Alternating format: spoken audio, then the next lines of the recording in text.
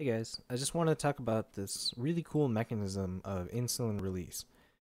So basically, after a big meal or after eating anything really, you have an increase in blood glucose levels. And the key to detecting this is through something called GLUT2, which is a glucose transporter. And GLUT2, as opposed to GLUT1 and 3, or basal glucose transporters, this has a relatively high Km of about 15 to 20 millimolar, which means it just can turn over large amounts of glucose very quickly, very efficiently. And this is important particularly in the liver and the pancreatic beta cells for detection purposes. So we can detect large increases in glucose very quickly.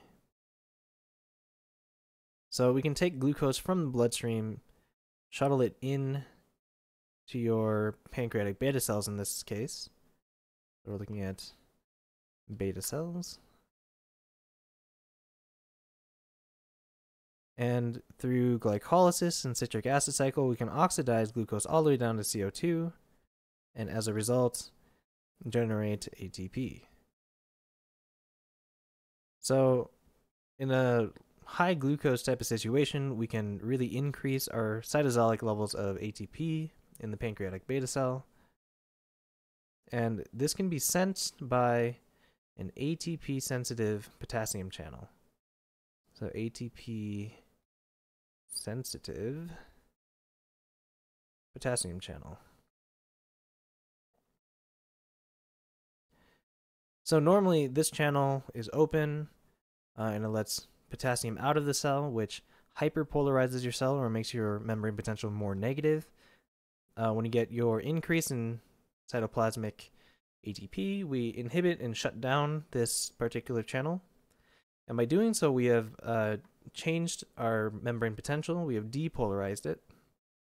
And this can be detected by a voltage-gated calcium channel. So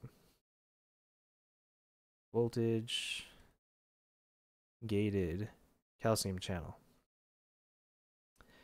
So normally, this channel is normally closed, but once you depolarize the membrane potential enough, we can let in calcium.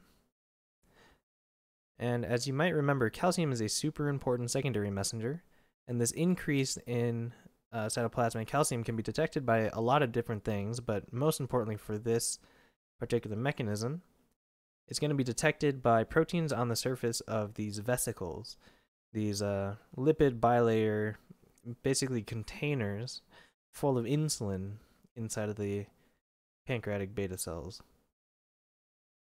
So calcium will bind to these calcium sensors on the surface of these vesicles, and that'll tell the vesicle to go bind to the membrane. So it'll actually integrate itself into the lipid bilayer membrane, and by doing so, we're going to release all of the insulin that was stored inside of this vesicle into your blood. So insulin is now free in your circulatory system to go bind to its receptor, and for the scope of this course, we've talked about the receptor on the surface of skeletal muscle and on the surface of adipose tissue, adipose cells. And upon binding these receptors through the series of biochemical events, we're going to upregulate GLUT4 to basically take in all this excess glucose in your blood to be stored as either fat or to be used for some other means.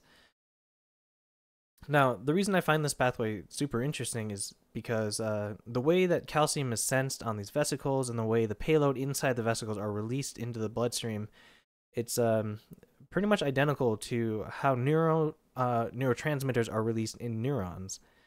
So you can get an action potential down the axon of a neuron, and you get the same deal with a voltage-gated calcium channel opening, binding of calcium to these sensors on the vesicles, and you can dump out neurotransmitters. So I think it's really interesting to have kind of these two these parallels between two very different systems. And I hope you guys find this not just helpful, but also interesting in that regard. So good luck studying, and I will see you guys in the next one.